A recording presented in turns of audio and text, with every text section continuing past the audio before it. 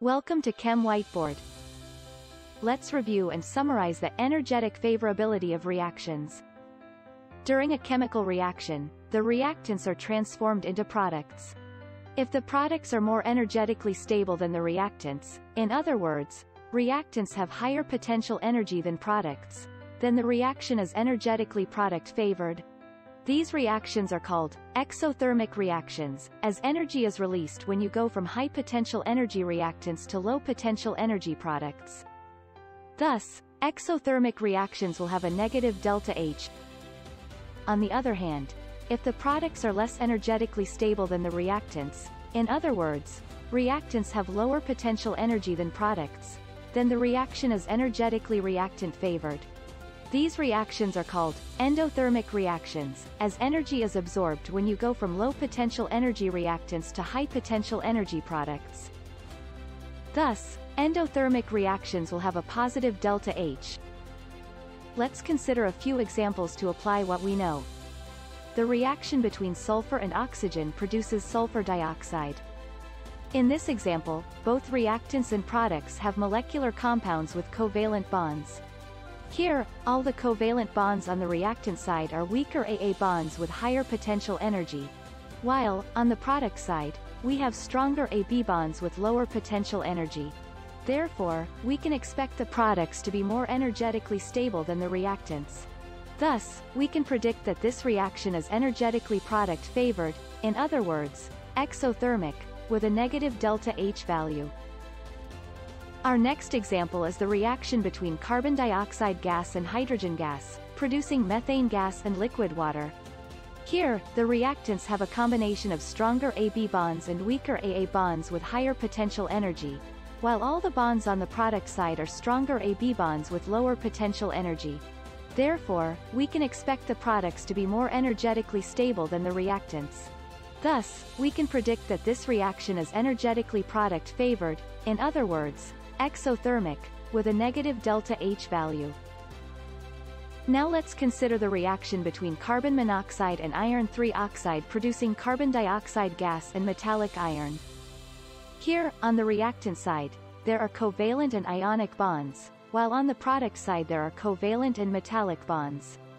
In general, ionic bonds are the strongest with lowest potential energy.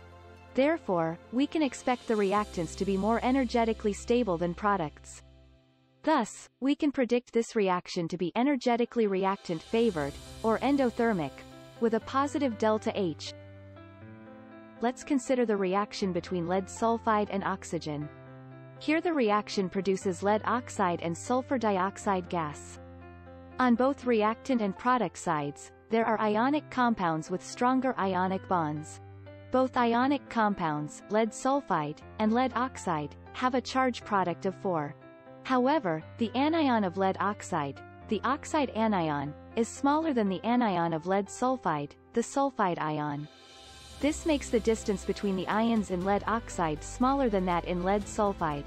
Therefore, the ionic bond of lead oxide on the product side is stronger with lower potential energy than the ionic bond of lead sulfide on the reactant side. Thus, we can expect products to be more energetically stable than the reactants, making the reaction energetically product-favored. Therefore, we can predict this reaction to be an exothermic reaction with a negative delta H. For our final example, let's consider the energetic favorability of a physical process: vaporization of liquid water into water vapor. Here on both sides of the process, we have the same substance in two different phases. Therefore, the covalent bond strength will not be useful as it will be approximately the same in both phases. However, in the liquid phase, particles are much closer to each other and have stronger intermolecular forces between the molecules compared to the gas phase. Therefore, we can expect the liquid water to be more energetically stable than water vapor. Thus, we can predict this process to be an endothermic process with a positive delta H. In summary, during a chemical reaction, if the products are more energetically stable than the reactants, the reaction is energetically product-favored. These are exothermic reactions with a negative delta H value. On the other hand, if the reactants are more energetically stable than the products, the reaction is energetically reactant-favored. These are endothermic reactions with a positive delta H value. I hope this video helped you review the energetic favorability of reactions. If you want me to review specific topics, leave suggestions in the comments section down below. Thanks for watching, and don't forget to like and subscribe.